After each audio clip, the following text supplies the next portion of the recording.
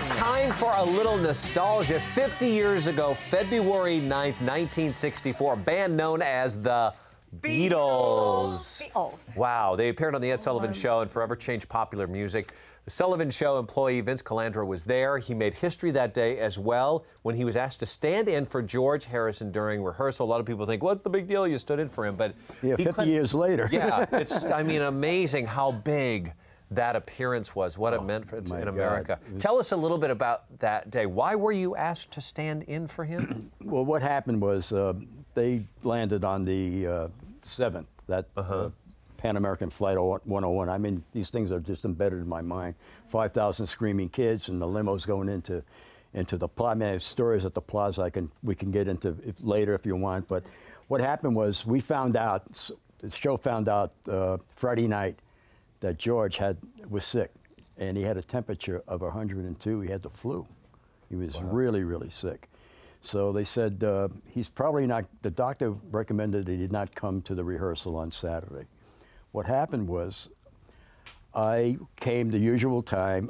They told us not to drive our cars into town because of the 5,000 kids, police barricades, cops on horseback. I mean, it was just a scene out of, it was unbelievable, like the War of the Worlds. So I took the subway in. I don't know if I was living in Brooklyn or Long Island then.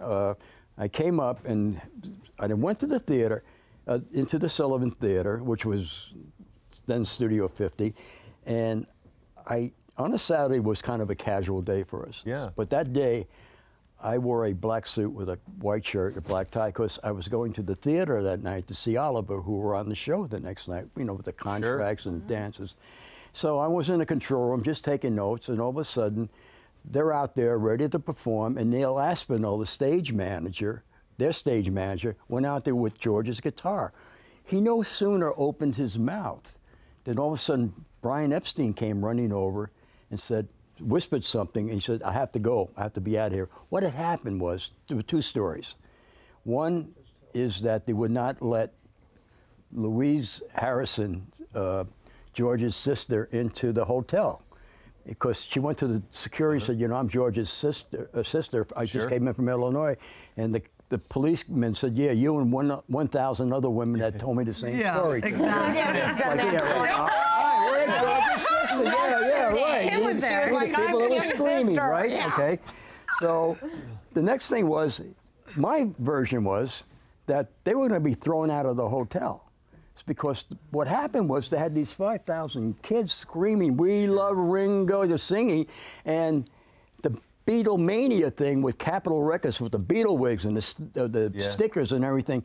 What happened was these, I mean, middle-aged, you know, people well-dressed, the Plaza Hotel. I always think of the Plaza Hotel of Barbra Streisand, Robert Redford, the blonde hair, you know, the whole thing, the way we were. Yeah. Well, it was pandemonium. All these kids, taxi cabs, kids were actually paying cab drivers to drive around the block and run out and just to get into the hotel. Yeah, but now you're on stage though, and they come and they ask you to take the. You're on the stage at the end. Right. All right. Now I'm on the stage. Okay, and they hand you his guitar. They hand me the guitar. And they told you very specifically not to drop it, right? Well, not only that, they told me not to move. They gave you rules. Yeah, there was rules. Okay. The guy looked like Woody. I mean, he was like 6'2", big, you know, big guy. His name was Mal Evans, the sweetest teddy bear, like Woody.